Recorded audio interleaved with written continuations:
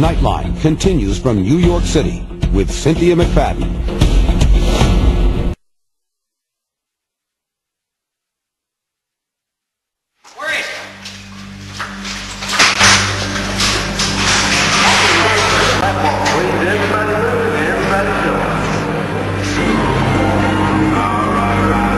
The exaggerated steps these horses are taking is what trainers want, and some will stop at nothing to achieve it.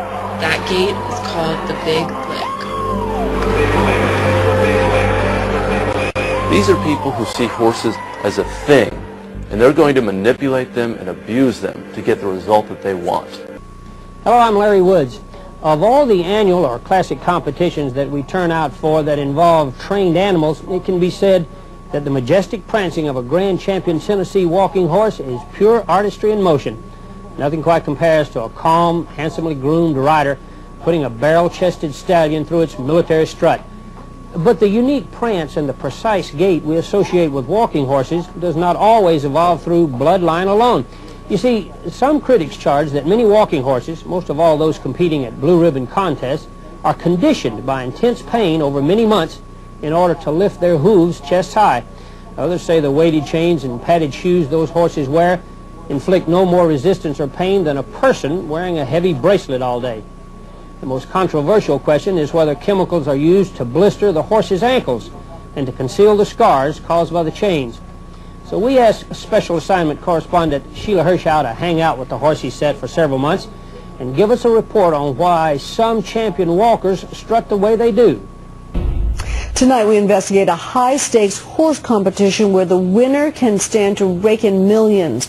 The alarming story of a breed of horses treasured for their prize-winning prance being abused on hidden camera by a handler wanting to improve their fancy footwork at a terribly painful price. Here's ABC's Brian Ross with tonight's Nightline Investigates. Cynthia, Tennessee walking horses are known as sweet, gentle animals, which makes what you are about to see all that much more outrageous. A powerful video that documents just how far some will go to win ribbons and medals at prestigious horse shows. A warning, for some this video will be disturbing to watch, but without seeing it, it would be hard to believe such cruelty could be possible. Many trainers prop the horses up on padded shoes stacked 4 inches high. They hang a so-called action device, a 10-ounce chain or a 14-ounce set of rollers, around the horse's ankles. Critics say these devices are cruel, but inspectors hired by the walking horse industry to check horses for pain or injury say the stacks and chains are harmless. Inspection Program Director Benny Johnson. Well, your 4 inches of padding action device is really what has made this horse as popular as he is. Sharon McCaleb inspects horses in California. Do you think that there is a great deal of soring going on? Absolutely not. No, the horses are shown better. They're presented, I mean, it's gotten 500% better every year since the program started. Is this widespread? Do other trainers do this same thing? Have they been doing it for years? I can't speak about years before, but I do not believe that goes on now. I do not believe that is rampant. This abuse is known as soring. In order for the horse to give that swim action, that freaky action, lifting and throwing his feet out in front of him, you have to use a soaring agent, either oil, mustard, whatever he may have, diesel fuel, and you put in this area. Soring involves the application of caustic chemicals, including oil of mustard, croton oil, diesel fuel, and other irritants that are applied to the pasterns or ankles of the horse's feet. And it makes it more sensitive, it sores him, and when that chain hits that area, keeps banging on that area, the horse tries to literally climb out of that chain, trying to get away from the pain. All that action of the chain hitting that sensitized tissue of the horse's pastern causes extreme pain and causes the horse to lift his feet higher, producing the desired gait or big lick that's prized in the showroom. For many people unfamiliar with horses, the elaborate gait of the Tennessee walking horse is normal, thought to be achieved through great training. But those familiar with horse training say the only way to achieve the show-winning big lick step is by soaring the horse. Horse soaring is the act of using tools such as bolts or chains and chemicals to tenderize and injure a horse's feet. The practice, which is illegal under the Federal Horse Protection Act, can eventually cripple the animal. What they do is they sore the front feet so that they don't want to put much pressure on it, okay? So they only have 2 other feet to sit on, right? So they scoot the back feet up a little bit more to relieve that pressure. So normally a horse will hold 70% of his weight on his front feet. Walking horses is just the opposite, 70% on the back feet. Because of the soring, they have to shift that weight.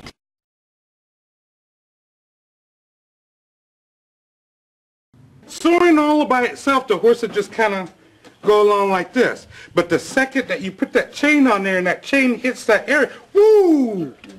I want that off of me. That hurt. And so it lives like that. After a lifetime spent with horses, Nathaniel and Jennie Jackson of Cookeville, Tennessee, have become some of the most vocal opponents of horse soaring. We say stop it. If you ever see an action device, whether it be chains, rollers, or anything like that on a horse, they can tell you all day long till the cows come home, my horse is not sore. It's a lie. There is absolutely no value to having a chain unless it's activating something. And that's why they call it an action device. That device causes action. We say no. Nathaniel and Jennie have shown horses in competitions throughout the country and demonstrated the natural gait of the Tennessee walking horse. They're using artificial external means to enhance that horse's performance. That's what we want to keep out. We're not out looking to get the clean horse. We're out to stop the sore horse, or the person that is trying to present their horse as, my horse is good to go, and in their minds they know, I've messed with this horse. You're just going to have to get used to it.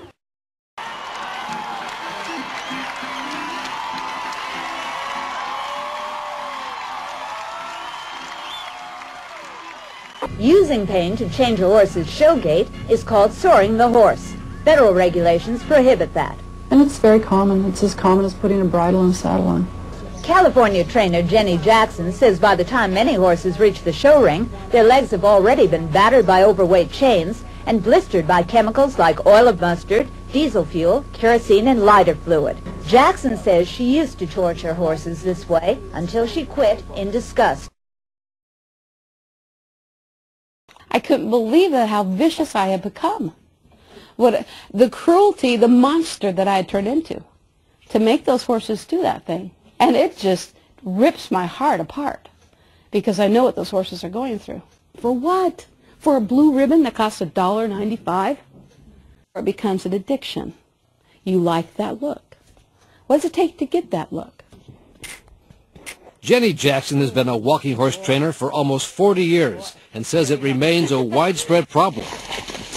She and her husband Nathaniel have been trying to clean up the mess she says she was part of when she first started in the industry.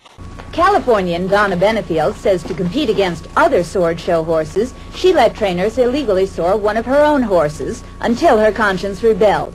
I saw them soar the horse. I saw the horse laying in his stall moaning and groaning where he could barely get on his feet. I saw the trainer go in and whip him onto his feet. Get your ass. Get up.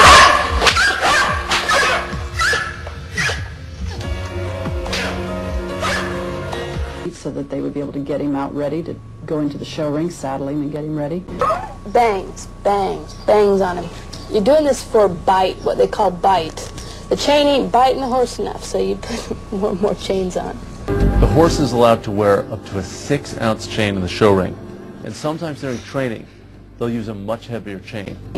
Jackson says Missy, a valuable mare, has been ruined by years of soaring. Her joints swollen by extra high stacks, her legs scarred by chains and mustard oil, her hooves cracked and foundered. The painkillers Missy must take, Jackson says, have caused her to miscarry twice in 1 year. She's been messed up. She's been, screwed up. She's gone. These chemicals literally cooked into their skin overnight.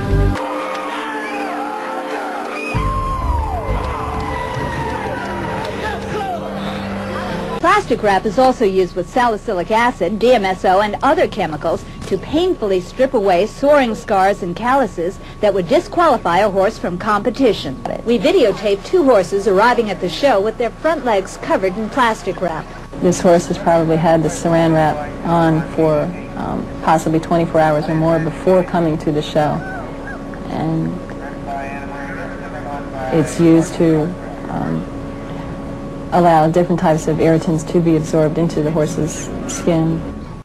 You have a lot of horses that trainers, or the not professional trainers, or backyard trainers we call them, abuse the horse. Then they take him to show and they cannot get him in because of scar rule. Then you have a professional trainer that stays up to date on everything, and they can remove these calluses. Well, when you removed them and got the hair growth back, then you have put the horse back being in compliance with the Horse Protection Act, so he can go on show. Critics say that means cleverly sored horses can compete, and only clumsily sored horses, like this bloody example, would be barred. The American Horse Protection Association says 2 years ago it videotaped inspectors passing show horses that were clearly in pain. Now there's an obvious reaction to a palpation. That horse could, if he was allowed, he'd probably go right over backwards. Now he's just reacting from thumb pressure on his pastern. This horse had passed inspection. Now, if you notice, this guy's got both of his hands on the horse's bridle, and as soon as he tries to touch his legs, it takes, trying to hold the horse with 2 hands because the horse is so much in pain. Before inspection, we were told, some trainers pinch alligator clips inside the horse's mouth to distract him from the pain in his ankles. Others use graphite to hide soaring scars and hair loss, or Vaseline and bloodstop to disguise open sores. The horse is supposed to go through inspection with a clean they're not supposed to have anything on it. Pastern. So whatever he's applying is illegal. We showed the American Horse Protection Association representatives undercover videotape we shot in Tazewell, Virginia in April. Again, you can see the horse having an abnormal stance, known as goat on a rock or standing in a bucket. Very typical of the show Tennessee walking horses. We exaggerate our gaits with a show horse, and a lot of folks don't like it. They're in pain. They're doing something that is totally unnatural. I've got 2 or 3 horses in the barn that are 15 and older that are still going. And if it damaged them, looks like they'd have given it up somewhere by now. Build him up 4 inches if he wants to, 3 inches, put a 3 pound, 4 pound, whatever he needs to enjoy his horse. Have fun and don't abuse that horse. Jacob Israel comes from walking horse country in Tennessee. He now shoes horses in California. He says he's seen chains and stacks cause strained tendons, arthritic joints, bone displacement, and most commonly founder, which cracks the hooves. And that's well established that stacked horses and foundered horses are almost synonymous terms. Walking horse inspector Sharon McCaleb disagrees. She's paid by the industry to check show horses for pain and injury. They have absolutely less leg problem, and I'm talking your show horses, have less foot and leg problems than any other breed. When that foot blows apart and it actually opens up and you look in to see that bone, you only need to see one of those. You never want to see another one. At the Los Angeles Horse Show, we saw 2 stacked show horses McCaleb inspected stumble and nearly fall. This horse in the show ring and this horse in the warm-up ring. Watch again in slow motion. Jacob Israel says a misstep can cost a stacked horse his foot and his life. If he happens to knock that shoe off in a certain way, that band becomes a shear and cuts that toe off. A few years ago, the stacks and chains were the subject of an Auburn University study requested by the U.S. Department of Agriculture. That study found evidence that horses on 4-inch stacks can suffer tendinitis and hoof abnormalities, while 10-ounce chains can produce swelling and lesions within 10 days. Despite this, the Agriculture Department has not specifically prohibited these devices, and a federal court has upheld that decision. It's also legal to cut and brace a walking horse's tail to change its angle. They make one little cut right there, right? Right. And to put a scalpel in there and they turn the blade and cut this muscle here, turn the blade, cut that muscle there, and then they put a brace to hold it this way. The horse must wear a heavy metal and leather tail brace like this one, which is often irritating to the horse.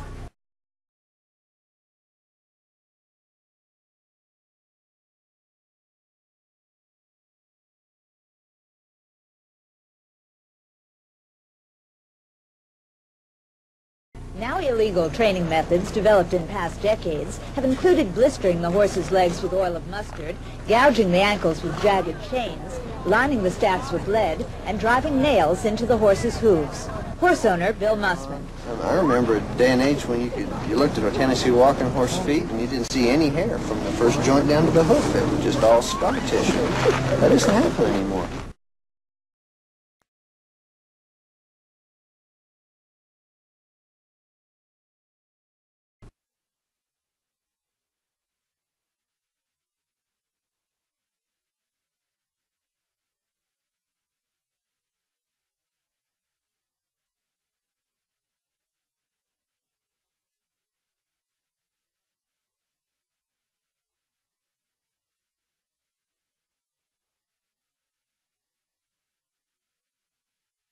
They say trainers condition the horse not to flinch during inspection. And you just touch her like that and she'll go ding, ding. She'll shy away from it. It hurts. So you don't want to do that. You want her to stand there and take the pain. So you have somebody standing up by her head, either cranking her down with a stud chain, you know, in her mouth, a chain in her mouth, or a whip on her side, or a board. That they'll either strike the horse in the head,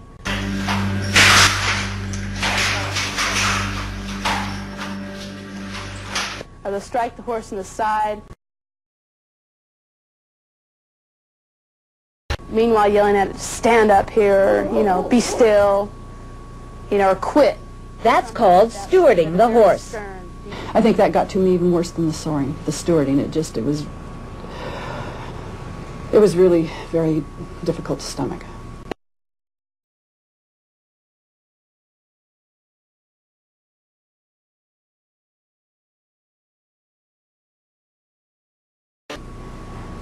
Did this horse pass inspection? Yes, it did, every time. Well, a couple times we were told to take it back to the stall and steward him a little better. He was getting a little too obvious. In other words, the inspector told you to go back to the stall and teach your horse not to flinch? Yes. Making money for the trainers and the owners. And this is how we repay these horses. And Benefield says she received a threatening phone call telling her Tell me that I better back off. And if I didn't, the boys from Tennessee would be out here to pay me a visit, and that he would hate to see me get physically harmed. It's frightening. They are controlled by fear, intimidation, and threats. Helen Serhas says fear kept her silent a few years ago when a trainer soared and lamed her horse. I felt like if we had spoken out at this time, that you might have found your horse dead. They intimidate you so.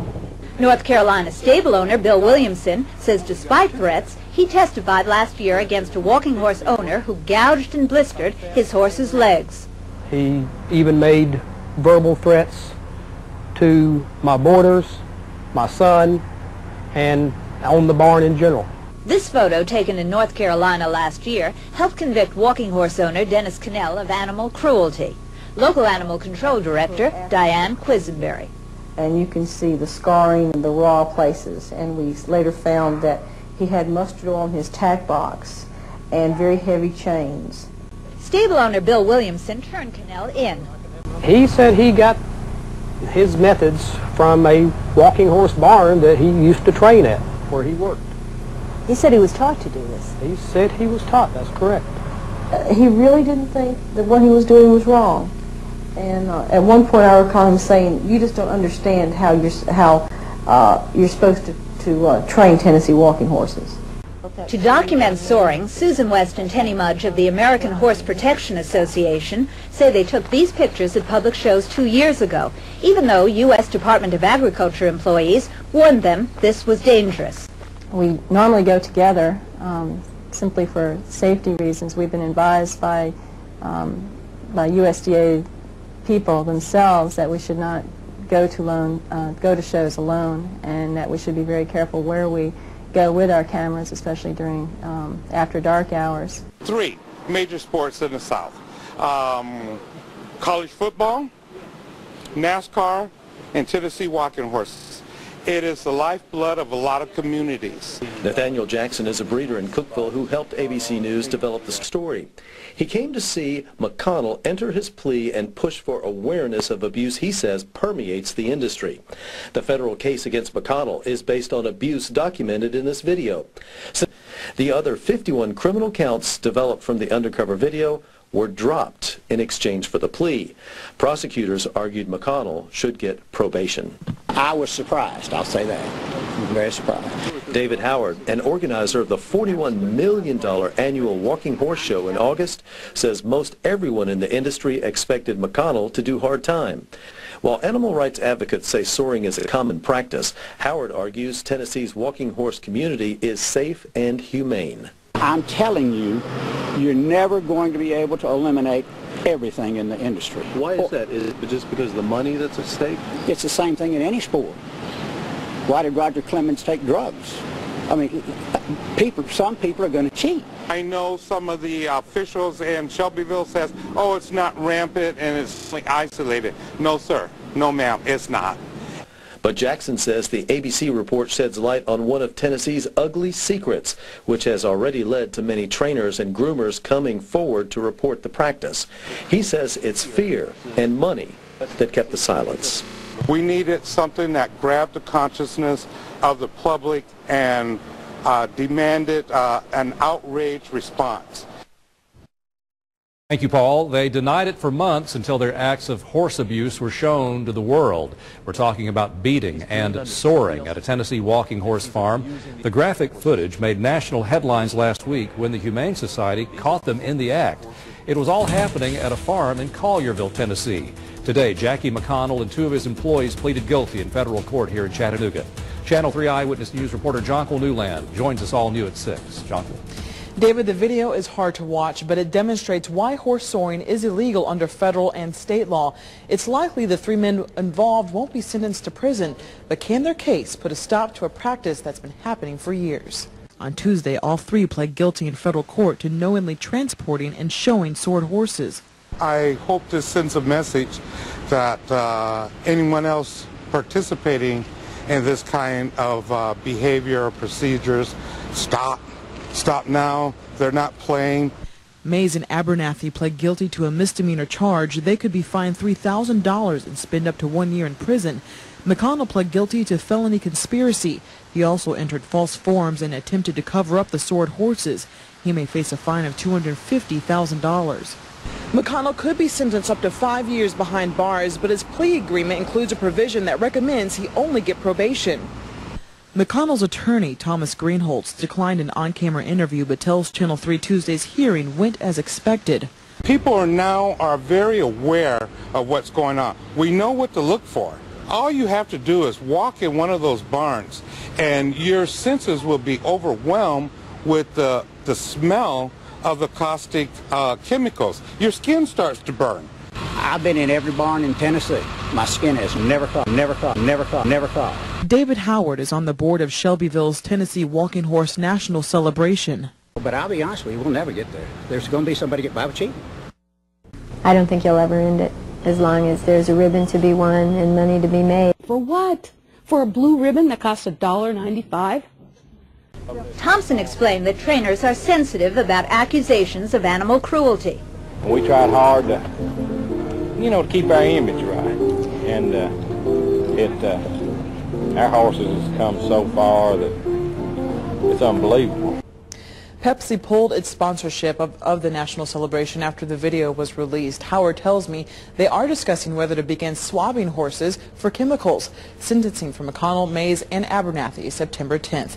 That's when a district judge will accept or reject their plea agreements. Live in the studio, Jonquil Newland, Channel 3 Eyewitness News. Jackie McConnell was on probation during our investigation for his past transgressions of the law. This guy was continuing to operate. He's doing it under somebody else's name, and he's abusing these horses in some of the worst ways we've seen in this industry. I've been pretty good. Yeah. You ain't had no complaints, have you? It's appalling, it's cruel, and it's illegal.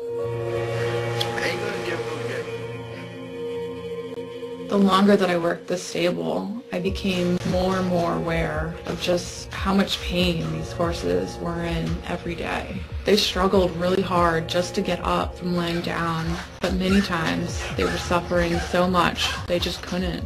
This angered the workers and made them whip the horses violently and even drag them by their heads. There's something really awful at work here.